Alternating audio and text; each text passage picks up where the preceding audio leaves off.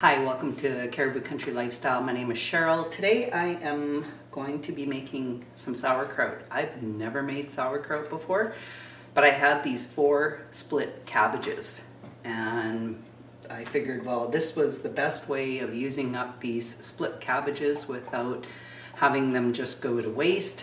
So what I did was I cut up all the cabbages and quartered them. I took the core out, I took the outer leaves off, but there was quite a bit of leaves that were affected by it being split, and so you would have some black tinge on the leaves. So I cut out all of that, picked all of that out, and I needed, this recipe called for 5 pounds of cabbage, and I actually ended up, out of the 4 cabbages, I ended up with 6 pounds of cabbage.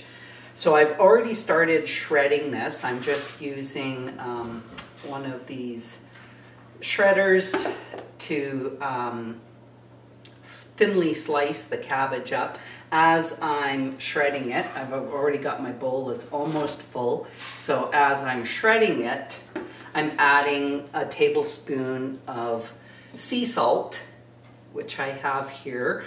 In total, I'm putting in 3 tablespoons of sea salt to the 6 pounds of shredded cabbage.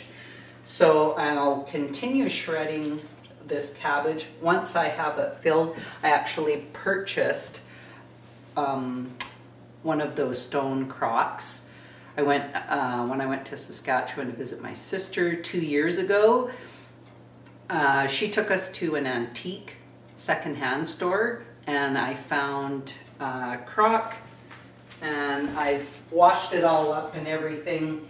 So I have this crock here, and this is what I plan on doing my sauerkraut with. So like I say, I'm going to continue shredding up this sauerkraut. I've already added 2 tablespoons of the sea salt, and when I'm finished shredding up the rest of this, then I'll add another tablespoon. I have to be careful because I don't want to, this is a very sharp blade in here. Once I get down to where it's close to my fingers, then I use a guide. And I have this guide here, and I just clamp it on, and I continue to shred. And that way I don't lose any of my digits, because that would be bad. And then if I find that some of the pieces are a little too chunky, I'm taking them out and I will just cut them up into thin pieces with, I have a sharp knife here, and I'm going to cut them up into thinner pieces just at the very end, and I will deal with that when that time comes. So just continuing to shred. This mandolin works pretty good. It's still, I'm a little leery about when I start getting close to where my fingers are. I just have to keep remembering, make sure you put the guide on, and then continue to shred. I will continue to shred this, making a bit of a mess here, losing some of my cabbage. And I'll come back when I go on to the next step. So I'm just thinly slicing up these last little pieces that I couldn't shred because they were just getting too small to handle on the mandolin. So I'm just taking my sharp knife and thinly slicing up the last little bit of this cabbage, and then I will add it to my bowl, and then I will put the last tablespoon of salt on the cabbage. So I'm just going to add this onto here without losing too much of it. Get that piece out. Okay, and there's a piece right there. Okay, so we will add another tablespoon. This is the last tablespoon of salt. And this is a medium coarse sea salt. It didn't say what kind of sea salt, like if you had to use a fine grind. So I'm just using up this medium coarse salt that I've had for a while. So I just photocopied this recipe, and it's vegetable ferments. So we've sprinkled that on, and I added about 3 tablespoons of the salt, and if you want, you can add other vegetables. It says here like carrots, onions, garlic. I might actually add some garlic into this because I do have some garlic that I could put into it. So I think I will do the garlic, and I am going to also add some celery seed, 2 big cloves of garlic. I got this garlic from my sister, from her garden, and then I also put in probably about 1.5 teaspoons of celery seed. That's how much I had left in the jar, so I was like, yeah, let's put her in there. So I am just going to mix this up with my hands. I don't have a lot of room in this bowl, but I just want to mix it up, so I'm gonna mix it up the best that I can in the bowl. And I'm just gonna squeeze it and mix it, because the more, it's like the rougher you are with the cabbage, the more that salt is going to mix in there, and then it'll make the brine. And sauerkraut is so good for your digestive system. And I have acid reflux, so I have been wanting to make sauerkraut for a few years now. And when I bought that crock 2 years ago, with the intention that I was going to make myself some sauerkraut.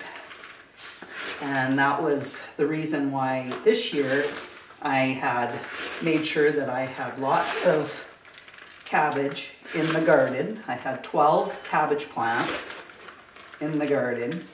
I said to add carrots, and I probably would have if I had some in the house, but I actually ate my last 3 carrots that I had in the fridge yesterday for lunch.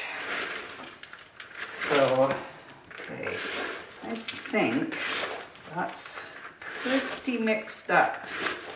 So I'm gonna bring my crock over here, and because it's been sitting downstairs for the last summer, and I got it the summer before, I made sure that I washed it all up, and because I mean, how long has it been sitting in that antique secondhand store? Also, I gotta step over my grand fur baby. Cole is not happy unless he's laying right in the way. And that's usually what happens. Whenever I start cooking, Cole just ends up right in the way. So I'm just gonna add a little bit at a time, because in the recipe it said to pack it down.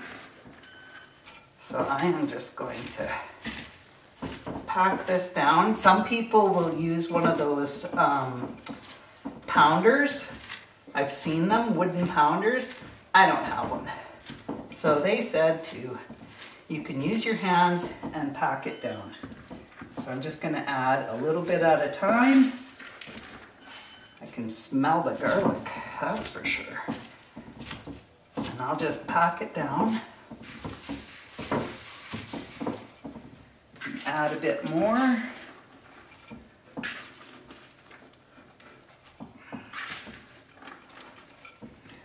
Oops. Make sure I keep it in the crock. I seem to be dropping it around the crock. Okay. Pack that down. Really good. I'm just using my fist and pushing down with my knuckles to press it down. Okay, I'm going to put some more in here.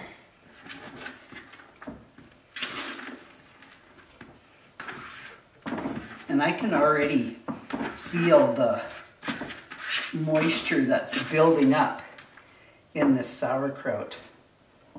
Get this stuff off the edge.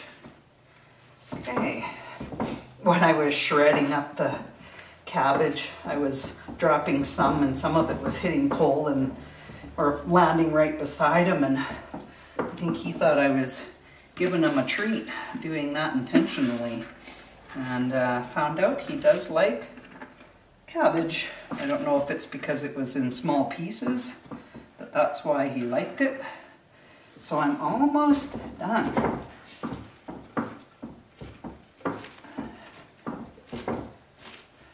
Okay, I got this last little bit to push in here.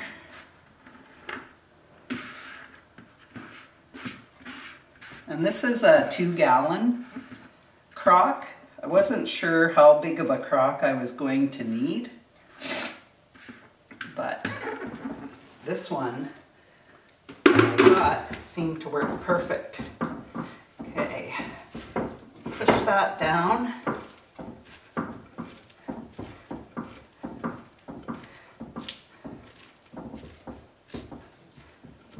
Okay, I think I've got it pretty packed in there. It's probably only about half full with how big that bowl was. And I'm just gonna wash my hands and dry them, and I'll show you what it looks like.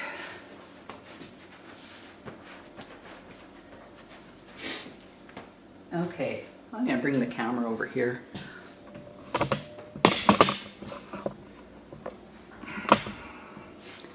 So there we have it. Like I say, it's about half full, and I have that packed down really good. And that looks really good.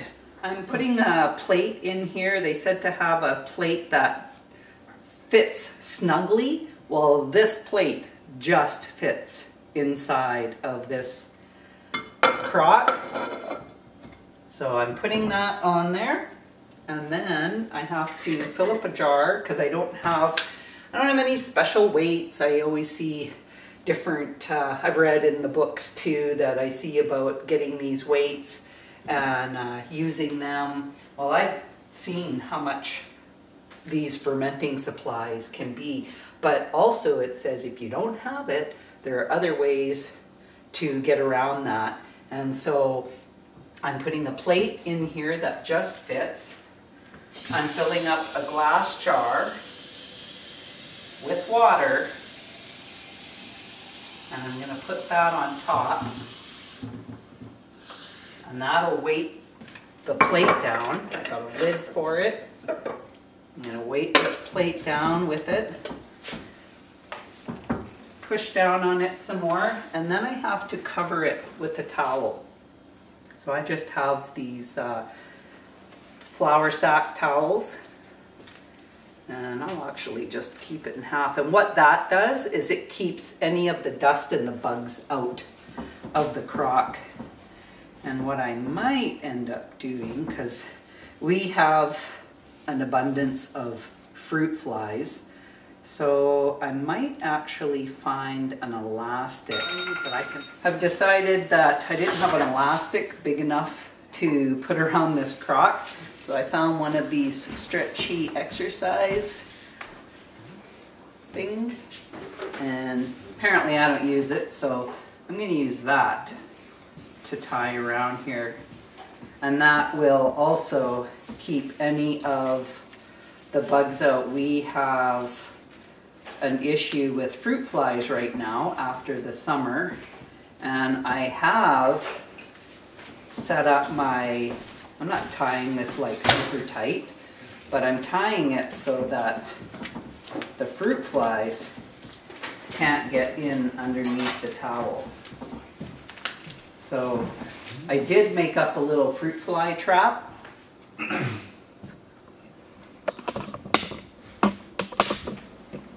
So that's my fruit fly trap, that jar with the plastic on it. And inside there's probably about 30 fruit flies. So in the jar there's just a chunk of a banana in the bottom of it, and then I put a snack bag that I opened up the sides and I sealed it down with the wide mouth ring, and then I poke holes in the top of it with the pencil, and it's just big enough that the fruit flies can get in, but then they can't get out. I'm gonna put this crock in a corner. It says it takes about 24 hours for the brine to start developing, and just to check on it. But I'm gonna keep this in the corner of my kitchen over there. They said just to put it in a spot where you can still kind of keep an eye on it, but don't forget about it. So if I put it downstairs, I'm definitely gonna forget about it. But that's it for my sauerkraut. So hopefully it turns out. I'll keep you posted on what's happening with my sauerkraut. And thanks for joining me, and we'll talk again soon. Bye for now.